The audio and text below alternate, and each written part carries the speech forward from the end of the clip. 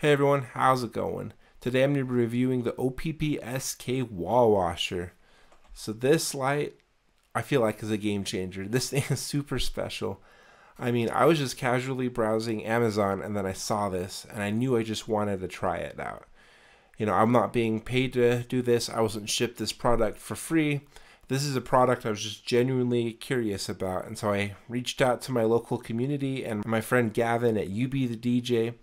He lent me 4 of these to try out, and I'm super excited. And if you ever find yourself gigging in Utah, these guys can take care of your audio and lighting needs. This is probably the most affordable way to achieve the modern DJ look with the neon tube aesthetic. In fact, I used this setup in one of my recent TikToks, and I've had several DJs reach out to me and ask whether these were the Asteras or the Aplabs, which just goes to show you that the effect is very similar. The only difference being is one is a lot easier to set up, but one is a lot more cost effective. And so this thing can get a lot brighter, but I feel like this is going to be too distracting for my video if it's at this bright, so I'm going to lower it and dim it a little bit.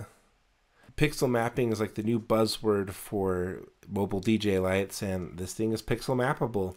It has 244 LEDs, and it's diffused, so it gives you this homogenized look with no color separation.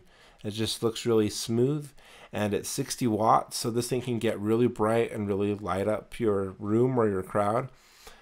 And you can also dim it just to be more of an eye candy pixel effect like I'm doing right now. And this thing is just incredible value, you know, and you don't have to control it through DMX. I'm just happening to use SoundSwitch. You can use any DMX software. You can also control this with no DMX software at all. There's some auto modes, there's sound active modes, master slave mode, and there's several DMX profiles to choose from: 3, 5, 8, 24, 48, and 53 channel mode. And this is on 53 channel mode. And it's facing from a stage. This will look identical to a tube light. And then on the side here, you can see there's the OPP-SK logo. And something I thought was interesting compared to other bar lights I've had.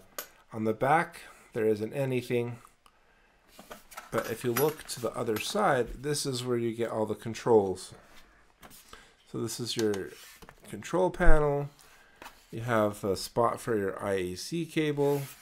You have a spot for your 3-pin DMX, and also to plug something else in if you want to like daisy chain these things. It comes with these like adjustable brackets that can like move around. Put any sort of mounting hardware you want on them. There's one on either side. So it's like, Daryl, these lights look great, but like, what is the catch? And there really isn't a catch. I always like to think that there's a triangle between convenience, affordability, and functionality. Like the Asteras or the Chauvet Well STX, they're definitely very convenient, they're very easy to use, and they're very functional, but they're not affordable. They're super expensive. And so this guy is definitely very functional. I mean, it has 16 controllable zones. It's awesome. It looks fantastic, but it's not as convenient. You know, you have to plug it into the wall. There's no battery, and there's no wireless built-in DMX. You have to put in a Donner dongle in there or just plug it into a DMX cable like I have here. And you know, I think for a lot of people, that's okay. Especially if you are just going to be displaying these next to your DJ setup. I mean, the Asteras are super convenient because you can just place them around the venue, and they're just battery operated, wirelessly operated, no cables, so they're just super flexible. And these, you'd have to put a little bit more thought in where you put them, make sure it's next to an outlet. I know a lot of people want to get into the pixel tube aesthetic, but it's really cost prohibitive. But this is a game changer. Now you can achieve the modern DJ look for a fraction of the cost. These are only about $100 a piece. So for the price of like 8 Asteras at $4,500, you can get 40 of these. Check them out. Buy 2, buy 4, buy 8. You know, I even thought about buying 16 of these so I can recreate the iconic SoundSwitch demo they did with the DJ SK. I mean, yeah, he has 16 Chauvet buttons. And those things are a lot more expensive, so you can recreate that look for like only like 1/4 of the cost, and that's pretty cool. So Rockville makes a nice bag that you can use to carry a couple of these guys.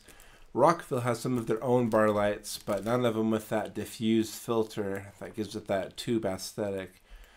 But yeah, so this Rockville case, it's really nice. It fits 2 of them. It fits them in nice and snug. I can have like the mounting brackets, and I can fit cables if I need to in there. So I have a link for these in the description below as well. Alright, well I guess this is probably the part where I demo them. I'm just showing you a few of the built-in presets / patterns. You can access these through Sound Active Mode or Auto Mode if you're looking for a plug-and-play experience. You can also select a preset and control the speed with DMX as well, which is what I'm doing. All of the fixtures are using the same address. I have a simple sound switch show with 32 auto loops for these lights that I will put on my website that you can purchase. I'm using the 53 channel mode because I can select presets as well as do custom programming in each of the 16 mappable zones. It's worth noting that it has 2 stacks of 8 rather than 16 consecutive zones. Well, I hope you found this review helpful, so please help this channel grow by smashing like and subscribing, and I will see you in the next video.